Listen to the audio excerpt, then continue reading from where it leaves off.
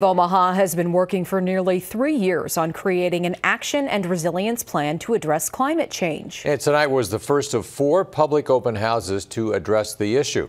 Our Bella Caracta is on your side with how your comments and considerations can make it into the plan.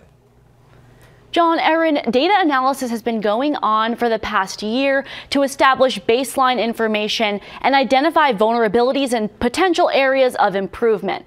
While it may look like a lot of the legwork is done, city planners and consultants assure people their comments will be taken into consideration and could even make it onto the final draft. So really, we're talking about beginning a long-term journey. It's a living project, one that continues to be changing, officials say.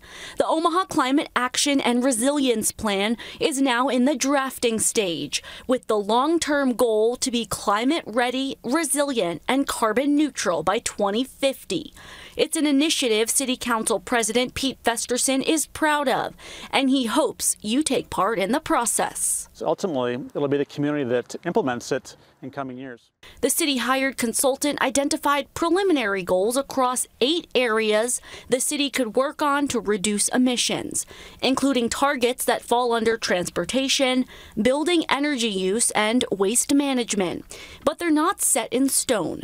For example, officials say multiple comments at the first virtual meeting made about curbside composting are resulting in consideration for the next draft. Due to the interest that we've had from the public in composting, I can see that there would be some real value to pursuing some kind of composting program.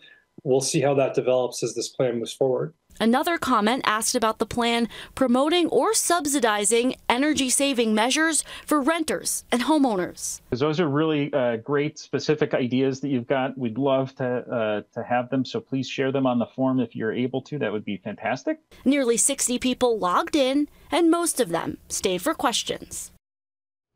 Officials said input will be summarized, put together, and provided to the planning team.